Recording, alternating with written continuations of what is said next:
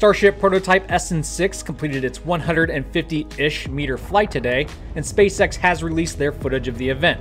So let's take a lookie. I'm Kevin, and this is a breaking episode of SpaceX in the News.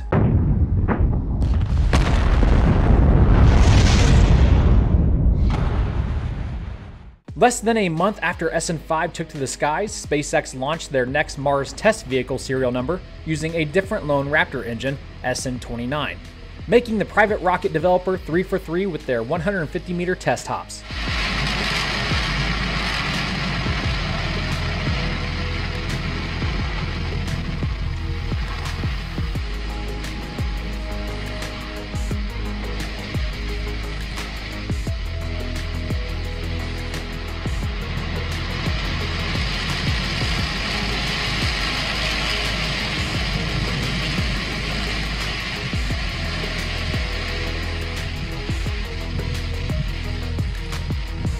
I don't know what it was. Maybe it was the drone cam in motion, the clear view underneath the skirt, or the fact that we could kind of see touchdown through the smoke. But this flight looked so much better than the last. And Elon seemed to confirm that while SN6 did fly a similar hop to SN5, it was much smoother and a faster operation. It's expected that the next step in the process of reaching Mars will be the cryo test of the SN7.1 prototank made up of an improved stainless steel, 304L.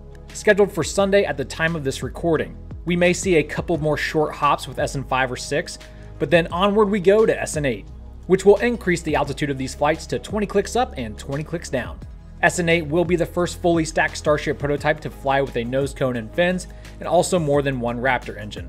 For a weekly brief on SpaceX's efforts, be sure to subscribe to the channel and hit that notification bell.